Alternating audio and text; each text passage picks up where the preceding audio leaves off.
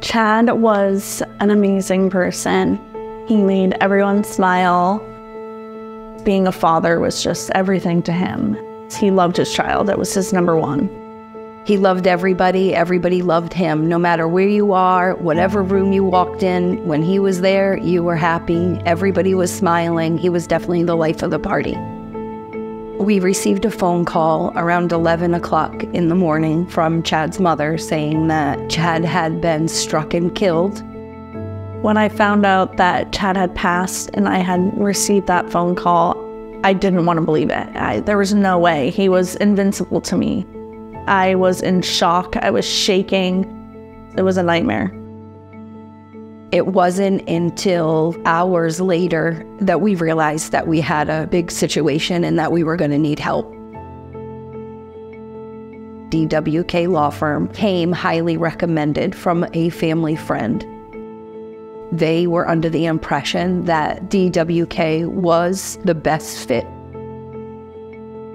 When the family first arrived here at the office and shared with us the little bit of information that they had, that this was a hit and run incident, I knew that the biggest challenge we were going to have is time, because the more time that goes by, the harder it was going to be for us to track down this driver who fled the scene.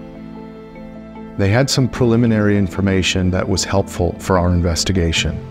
It was immediately boots on the ground. I had 3 lawyers working on the case. We were literally knocking on businesses' doors to ask for video footage of the area. It was nonstop work, work, work to put together and figure out this puzzle of who did it.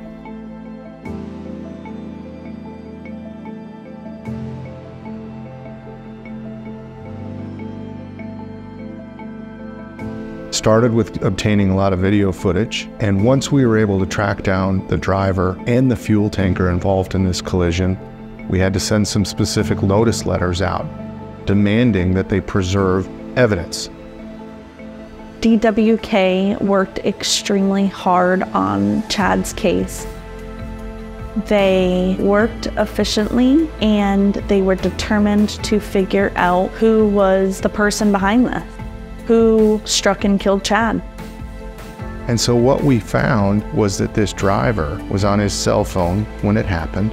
Not only did we use the cell records to find the location of the driver, the exact location at the time of the incident, we also used it to show that he was on his phone, which violated company policy. They kept her up to date on everything, and they also were very compassionate. They made her feel like she was part of their family.